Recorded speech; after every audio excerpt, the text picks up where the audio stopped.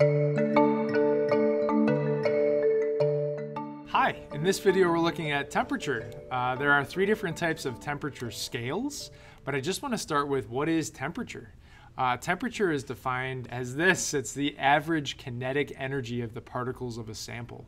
Now you may remember from introductory physics that the kinetic energy is calculated by taking half the mass and multiplying it by the square of the velocity. What? The velocity is like the speed. It's how much distance is covered per second. And then the mass, of course, is like weight. It's the amount of matter. So it's how much moving how quickly. That's what temperature is measuring.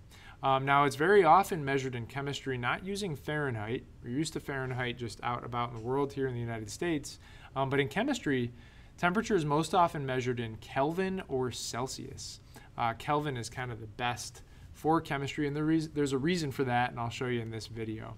There are three common scales of measuring temperature: Fahrenheit, Celsius, and Kelvin. At this temperature here, water boiling, do you know what temperature in Fahrenheit water boils at? It's 212 degrees Fahrenheit. It's kind of a strange number. In Celsius, this is where the Celsius scale comes from, it was determined that we were going to set 100 degrees Celsius at the temperature at which water boils. For Kelvins, which is probably of these three the most foreign to you, Kelvin is 373. Now that's kind of a strange number as well. But let's keep going. What if I lowered the temperature to the temperature at which water freezes? And we probably know this, but water freezes at 32 degrees Fahrenheit. In Celsius, water freezes at 0 degrees Celsius.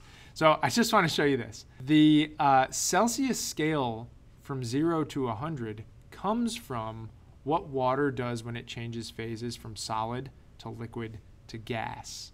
And so that's kind of the whole genesis of the Celsius scale. It's that 0 being water freezing, 100 being water boiling, and then off of that we can just, kind of scale it up to measure temperature for everything else. Room temperature in Celsius is about 23, 25 degrees Celsius, somewhere in there. In Kelvin, the temperature at which water freezes is 273 Kelvin. Now I want to pause and point out one major thing here. If you look at the difference between the temperatures water boiling and water freezing for Celsius, what you'll notice is that's 100 degrees. It's the same gap in the two measurements for water boiling and water freezing in the Kelvin scale. So what this means is that a change in 1 degree Celsius, a change in 1 degree, that delta means change, is equivalent to a change in 1 Kelvin.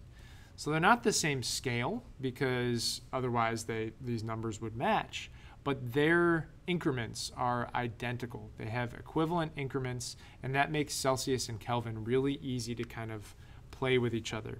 Now there is one more thing I want to show you, and that's this.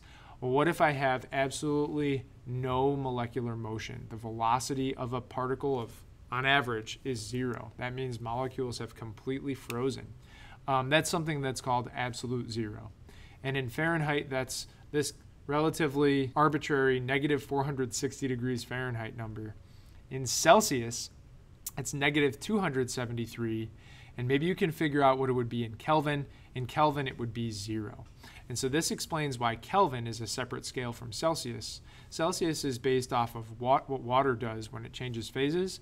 Kelvin is based off of the fact that at 0 Kelvin, we have absolutely no particle motion. And now that's theoretical. We haven't gotten there, thankfully, because we'd all probably be dead. But that's what the Kelvin scale is based off of. What that also means is that it's impossible to have a negative Kelvin temperature. All Kelvin temperature measurements are positive. One other thing to mention about this is because Fahrenheit just really doesn't have a very solid reason for having this scale. In chemistry, we tend to ignore Fahrenheit completely.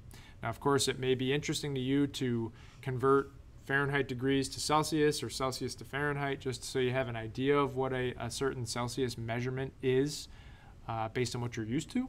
But in chemistry, we will not use Fahrenheit. And for that reason, in this video, we are not at all going to talk about how to get between Fahrenheit and Celsius, or Kelvin for that matter. I just want to show you how to convert between Celsius and Kelvin, because that's what we'll do so often. But first, this concept, absolute zero.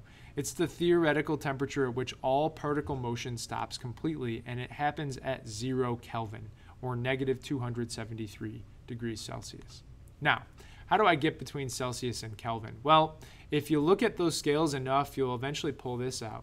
If you take a Celsius degree measurement and you add 273 to it, it gives you what the value would be in kelvins. Or if I kind of flip this around, I get K equals C plus 273.